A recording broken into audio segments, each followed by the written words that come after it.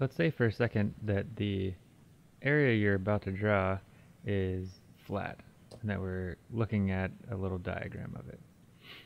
If you were to kind of map out the terrain of it, it's a little bit tough in flatland, but if you're in mountainous area, it's easier. And kind of separate it into 3 sort of cross sections.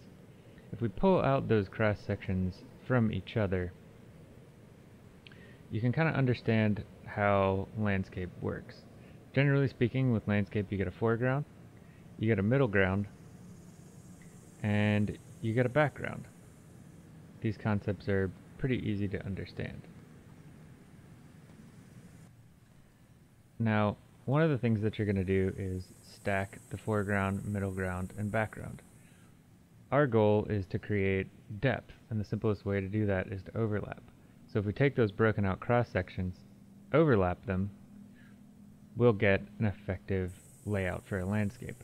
However, if we take those sections and don't overlap them and just sort of stack them on top of each other, we get a flat landscape.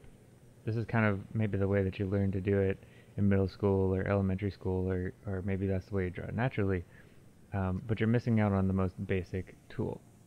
Now if we combine that with a value scale where we go 0 to 10, 0 being the absolute white of the paper and 10 being as dark as your material can go, what we do is we associate a value range with the foreground, middle ground, and background. And basically, in the foreground you use your full value range. In the background you use a restricted value range.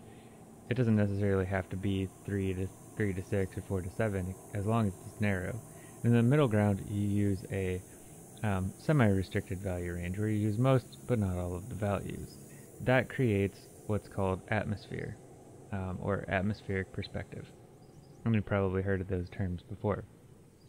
It's a very logical way to accentuate depth in the drawing.